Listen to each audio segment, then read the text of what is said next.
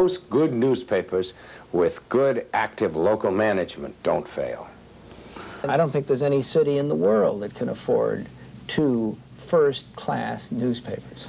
In the big cities, some of the newspapers that have died in recent years, I think couldn't have been saved. There will probably be more fatalities in the future.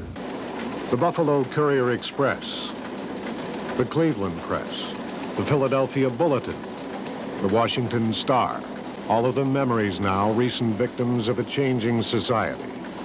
The Courier's roots were planted in 1834, and Mark Twain was once the paper's editor. But the Star, Bulletin, and Press also shared long years of success and power. Why did they fail? What responsibilities fall to a community's surviving paper? What happens in the community when a paper prints a final edition? The Buffalo Courier Express will cease publication with its Sunday edition of September 19 unless a buyer is found who will continue publication of the morning and Sunday paper. We make this announcement, needless to say, with great regret.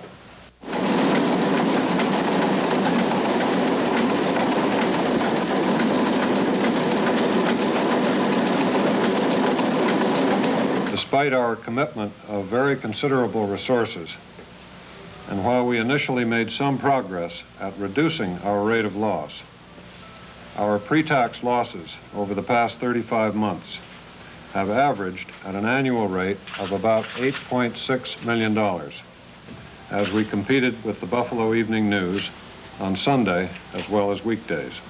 In almost every city where 2 papers still exist under separate ownership, there's a battle for survival. The Courier, a morning paper, was matched against the Buffalo News, a long-established afternoon publication with a commanding 3-to-1 edge in newspaper sales. Both papers were once owned by families of wealth and influence in the Buffalo area, but were sold in the 70s, leaving out-of-town owners to continue the fight for supremacy. The Courier's financial base and big payday was always its Sunday edition, until the News came out with its own Sunday paper.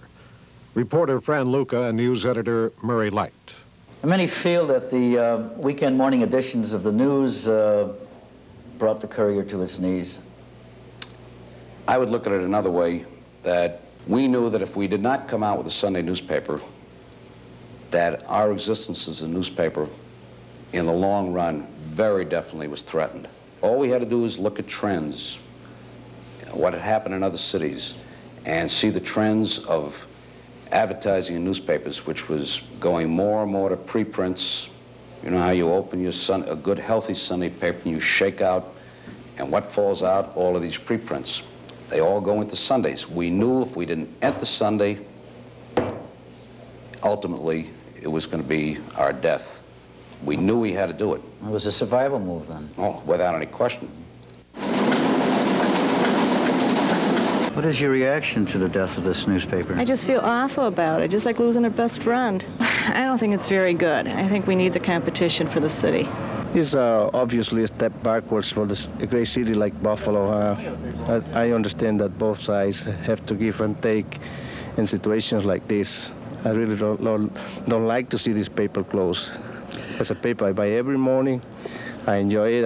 I think it's a great part of Buffalo. It shouldn't have been let go. I read the Courier every morning, and I was just very disappointed. I'm not thrilled about having just a one paper in the city now.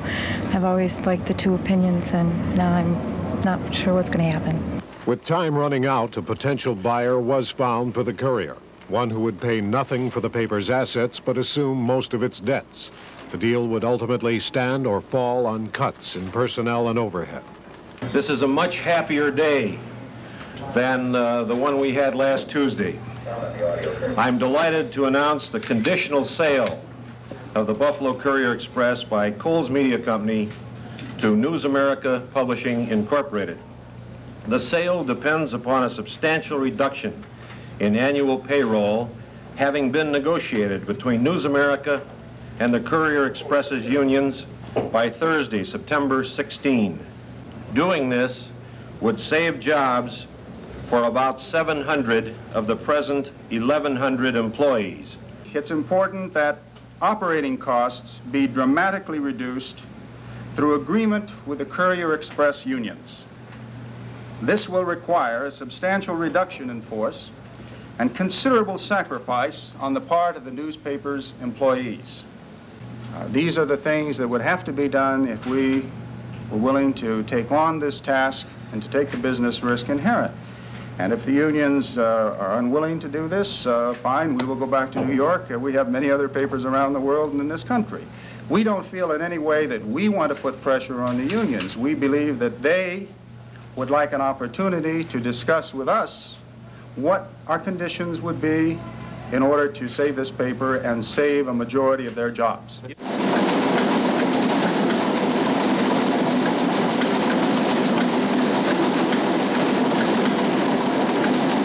Originally, they said they would need around $7.5 million in concessions.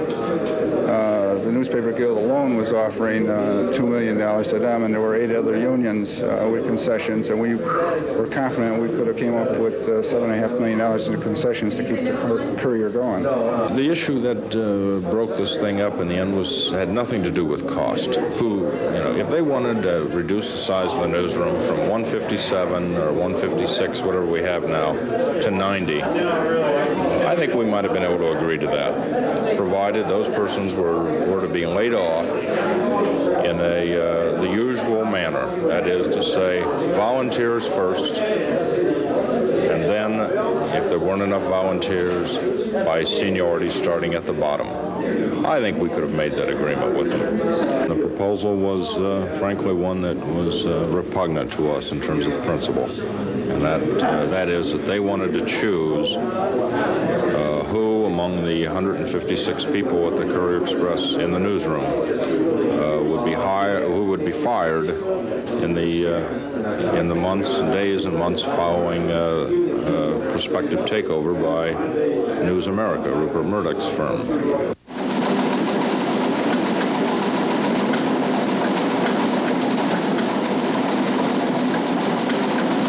It shocked me. No, I hadn't expected. Recently, they've been telling us that there were a lot of moves being made to stabilize the economic situation here, and it caught everybody off guard. We were completely unaware. I have 5 children at home, so naturally, at the age of 41, it's an awakening. None of the skilled trades receive severance. Unfortunately, it wasn't in our contract. Consequently, outside of accumulated vacation credits, etc., there is no severance pay. We're basically on our own financially. What's new, Harry? How about that? What's new is something that doesn't hit the spot, I tell you, really. It's just a sad situation when that many people are thrown out of work and when the voice of the communities has been silenced like that. 700 jobs could have been rescued. I know that they scream about the seniority bit, and I certainly am a senior member. I'm a senior member of the editorial staff of the Courier Express who wanted this paper to survive and become a Murdoch product. The Courier was dead. It wasn't a case of a guy just buying a paper. The Courier was a dead issue. They were out of business. And the concession to pick and choose, I don't think is not an outrageous demand. Certainly, he had to do it differently. If he did it the same, he'd be an $8 million loser too. I think in the end, the decision in which our local union leadership decided that, number one, they did not want to destroy the time-honored thing of seniority, which Mr. Murdoch apparently was Mr. Murdoch, as you know, wanted to hire and fire at will, notwithstanding seniority. I think seniority is a basic union tenet. If you have to fall on one tenet, I would say seniority would be an important one to fall on. What do you feel was the predominant factor that killed off the Courier? The news simply outgutted us in the trenches in this first war. Their parent company, Blue Chip Stamps, apparently had a mind fix. They were apparently prepared to lose more money over the longer run than the folks who purchased us a few years back. We stopped, in my view, covering to the degree that we had news. I view Maybe it's old-fashioned, Fran, but I view a newspaper as just that, a newspaper. I wanted the news to be there, in addition to the features and the sports and all the rest. I thought we were doing less of the news, a lot more of the features, and I thought the sports and the features were growing in our paper. But I did not think the news was growing, and I didn't think the local impact was there. I thought that was a big part of it. So I thought that was very important.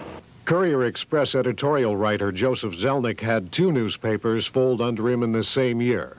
He worked for the Philadelphia Bulletin when it failed in January 1982, and he had worked at the Courier Express only 5 months when it became an economic casualty in September. Now at the Bulletin, they came, it was in July or August before we went out of business in January of this year. Preceding July or August, the Bulletin went to its unions and asked them to take cuts to stay in business. And the Bulletin unions, and it was 8 or 9 unions, they voted to accept those cuts, and we stayed in business. If Kohl's had come to the Courier Express people, to employees, and said, will you take some cuts, or else we're going to have to close, I'm just sure they would have taken the cuts. I mean, I can't imagine they wouldn't have. I don't know why they never tried that. They just announced, you know, they did it really fast. We're here for the long run, they said. We had always received that assurance. A week or 2 weeks before the announcement was made, we had just ratified a new contract. During long negotiations, they never told us that the end was near. They didn't ask us to take 0 wage increases. They offered us a raise. We took it. If they were going to do this, I suppose they should have offered more in retrospect, but there was no indication that this was coming right up to the end. Obviously, I would have hoped that they would have stayed here longer and fought it out, but they have a board of directors to answer to, and the numbers here were not encouraging. When your paper loses $25 million over something less than 3 years, those are big numbers, and the people who sit on the board of directors have no particular ties to Buffalo. We're just bottom line figures to them. For anybody to imply that they didn't give it the best shot, I think is unwarranted and not really understanding the situation well. I don't think very many people would have done what they have done. If you were only looking at the bottom line and the hard numbers, they wouldn't have done what they had done. They were really trying to create a quality newspaper here in Buffalo, and who knows, things could have changed and it might have been different, but they gave it a very, very strong effort.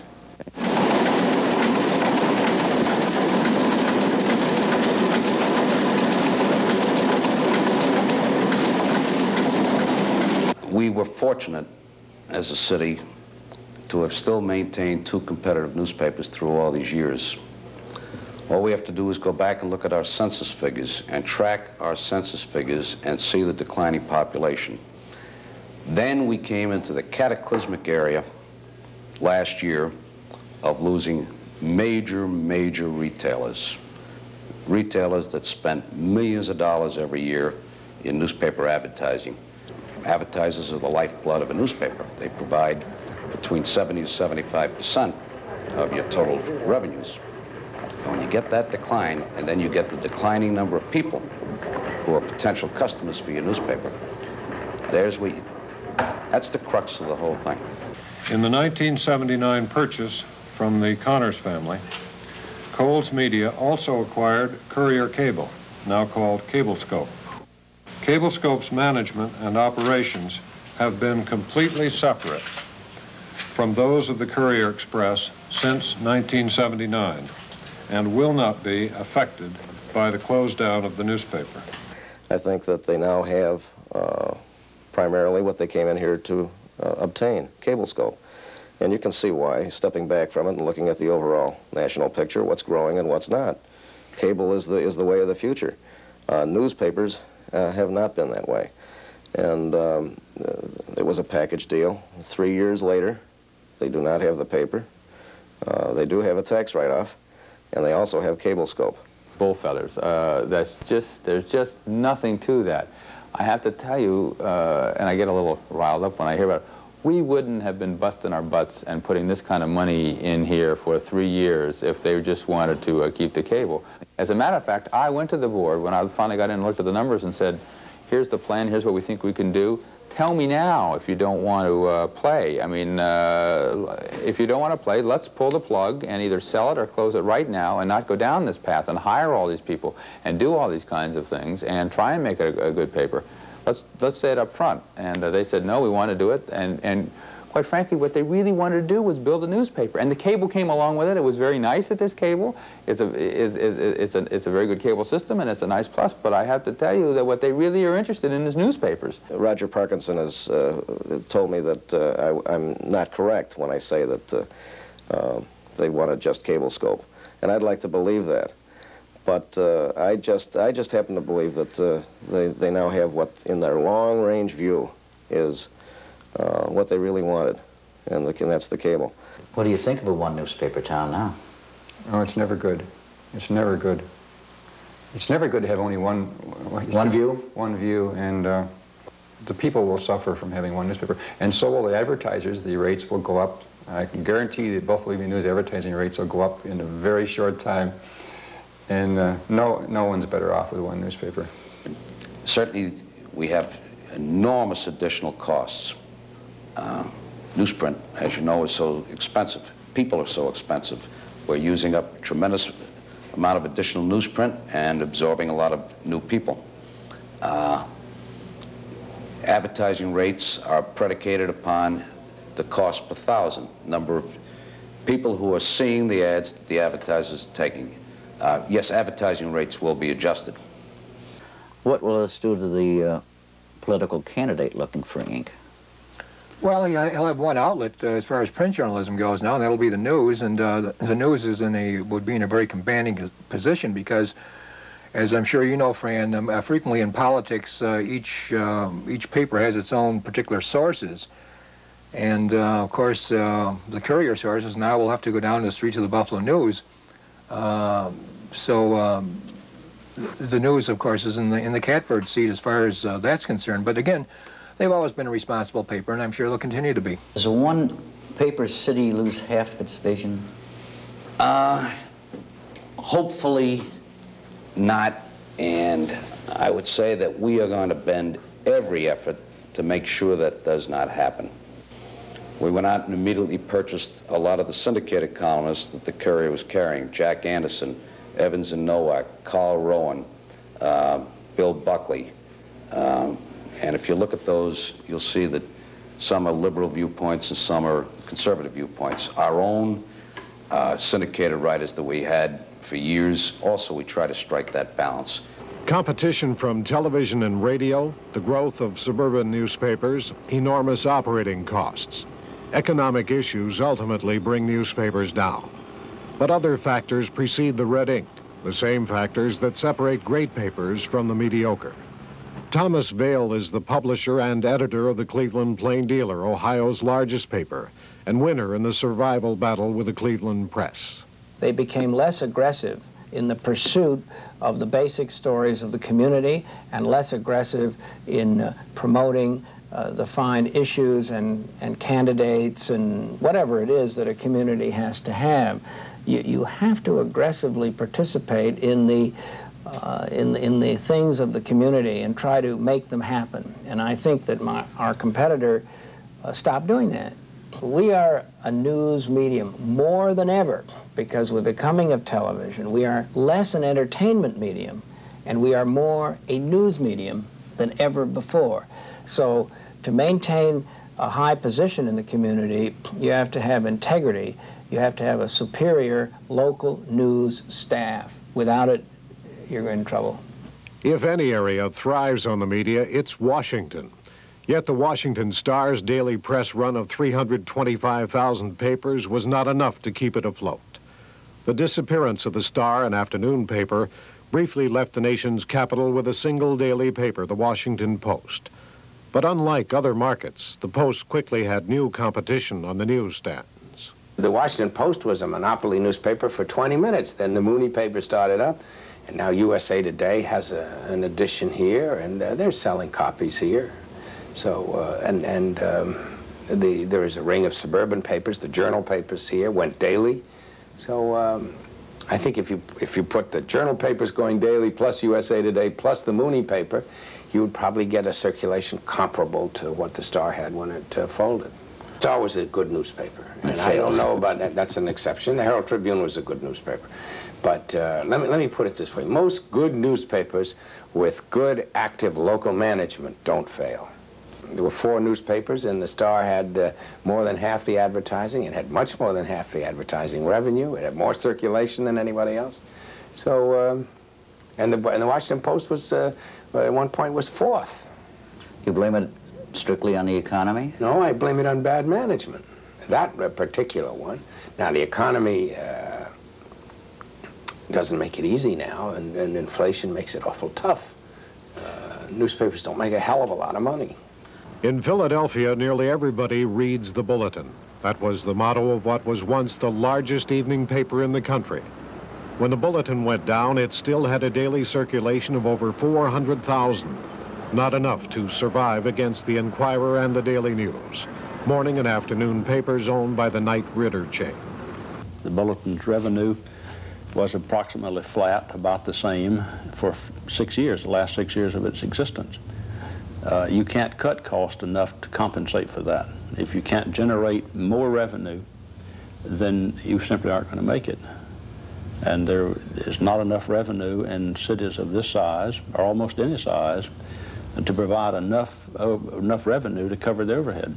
There is nothing static in the American economy, whether it is newspapers, automobiles, the steel industry, or anything else. And there will be tremendous developments in your industry in the next few years as you go into a proliferation of sources of television availabilities through cable and through the low power stations and through the U stations and the V stations.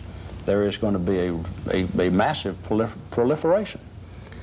As this happens, it is 20 years from now, people might well wonder, well, what happened to all those television stations? And are all of them going to be profitable? Can all of them stay in business? What happens when a 2-paper town suddenly becomes a 1-paper town?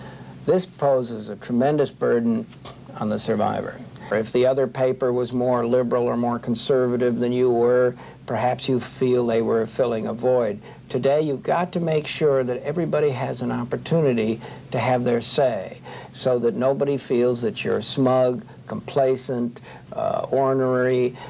You don't want to have people feel that you're thrusting a point of view down their throat. I think that would be a terrible mistake. My worry about being a monopoly paper is that the owners and the editors will get so scared of being accused of being dictatorial that they will bland out, that they will take no positive stand, and that for every editorial on one side, they'll have an editorial on the other side, so that there will be a lot of heat on the page, but no light, no real light. And I hope that doesn't happen, but I can see that as the great danger. Being the only game in town, it would seem feasible that you would raise your advertising rates or subscription price. Well, this is a question that has been much misunderstood. What the plain dealer did when the press went out of business, we actually in a way, we have lowered our rates. Our circulation went up 20%. We raised our rates only 18%. So on a cost per thousand, or the cost for the advertiser to deliver their message to X number of people, it's cheaper for them now than it was before. So what we call a mill line rate, you can call it a cost per thousand, we have raised the rates less than the increase in our circulation. What must newspapers do today to survive? Well, in the big cities, some of the newspapers that have died in recent years, I think couldn't have been saved. There will probably be more fatalities in the future. There are some papers in some big cities that are in very much trouble right now, and it's very doubtful that they can be saved. Society has changed its habits. It's not a stay-at-home in the evening society much anymore. Those are the things that have made the big difference. Television is a major part of that.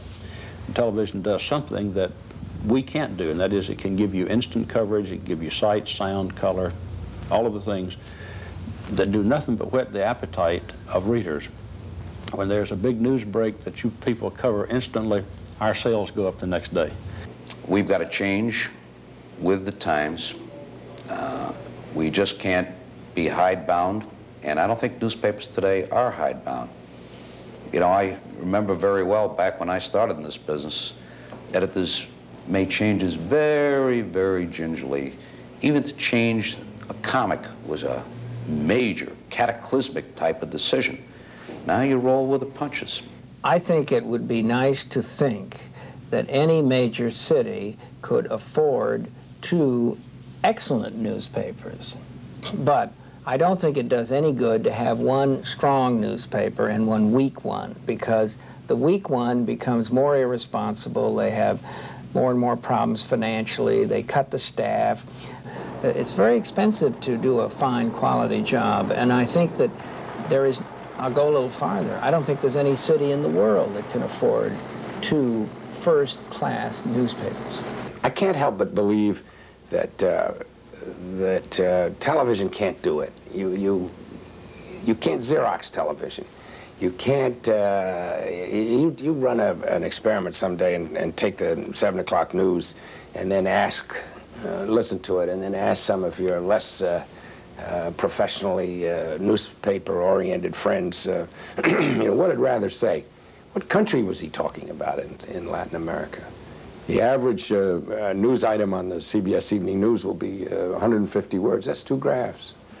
And graphics fade. A newspaper you can pick up and look at and say, I don't understand that, I'm going to try it again. You've got to be useful. There's a great competition for the time of a reader. And if you're not useful, if you're not fulfilling a need, people will say, what the hell, I'll quit that and do something that is useful to me. There's no obituary for the newspapers, apparently. They're going to be around. I'm not going to write it. I've written a lot of obits, but I don't intend to write that one.